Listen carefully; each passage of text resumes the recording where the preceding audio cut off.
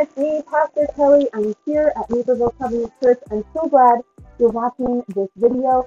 Happy New Year.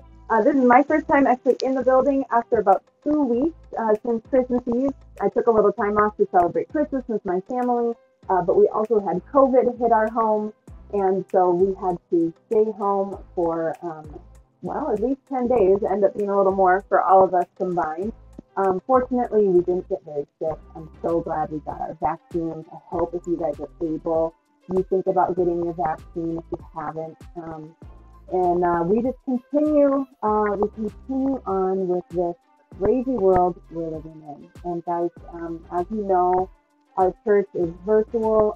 Just for 2 Sundays this month. We were virtual last week, and we're virtual today. And so that's part of why I wanted to make sure to get a video out to you guys just to say hello, to greet you, to tell you how I miss you, and how I hope we are back together next week. I want you to know that next week we will be back at Sunday Squad, and we will be starting a new set of lessons with our Holy Moly curriculum on Jesus.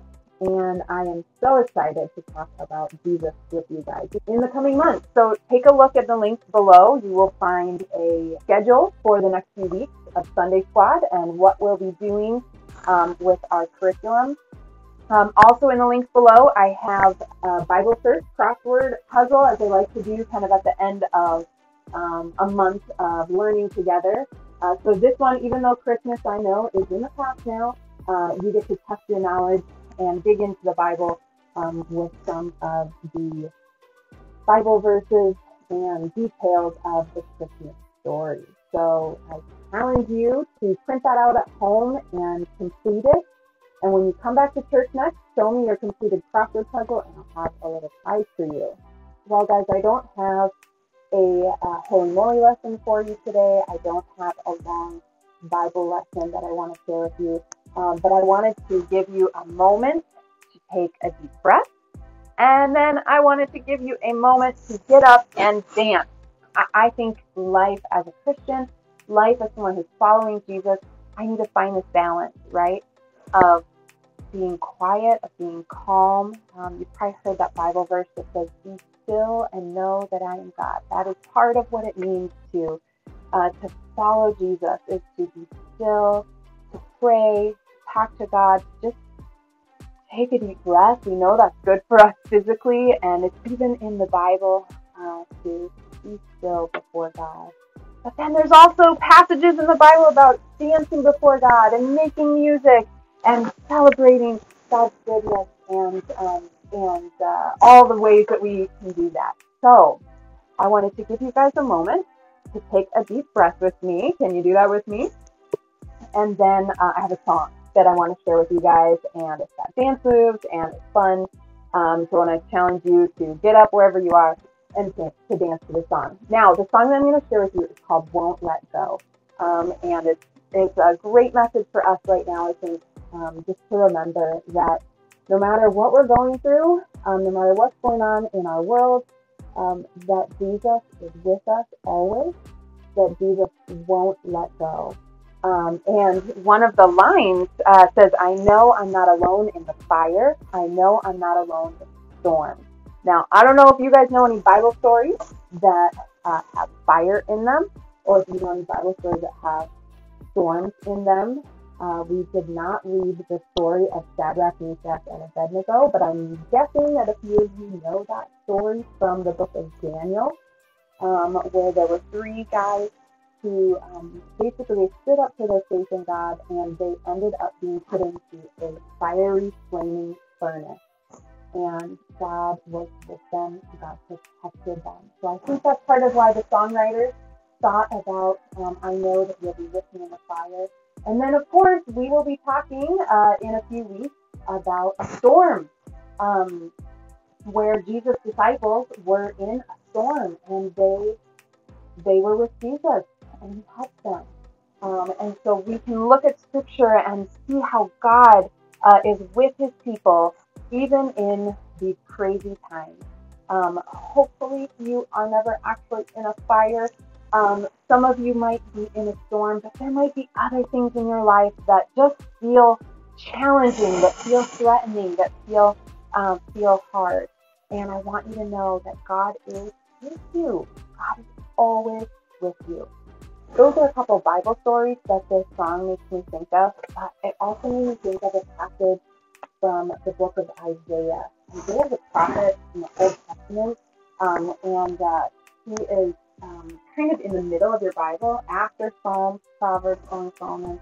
I want you to find the Bible and see if you can find Isaiah. If you need to use the table of contents, of course you can. And find the page with the big number 43 on it. I want to read the first few verses of Isaiah chapter 43. These are words that God gave to the prophet Isaiah to share with God's people. And it says this: Family of Jacob, the Lord created you. People of Israel, He formed you. He says, do not be afraid. I will set you free.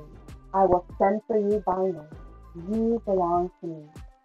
You will pass through deep waters, but I will be with you. You will pass through the rivers, but their waters will not sweep over you. You will walk through fire, but you will not be burned.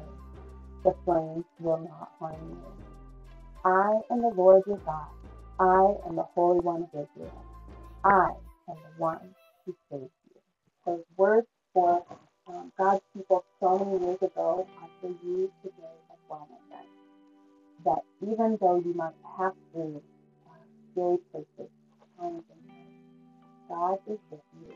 God created you. God is with you. And God is the one who promises to save you. And Jesus Christ, of course, is the promised Savior who came at Christmas, and we'll be learning more about next week. So let's try those deep breaths, okay? We're going to breathe in and breathe out.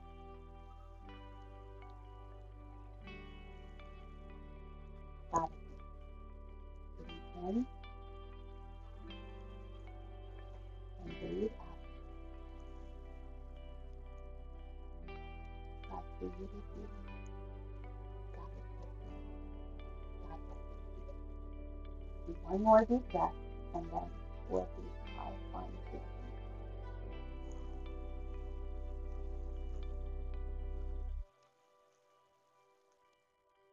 Friends, I'm praying for you this week, and for your family, and that you will know the presence of God in your life, and know that God is always available to you. God is there in the crazy moments, but sometimes we can become even more aware of God's presence.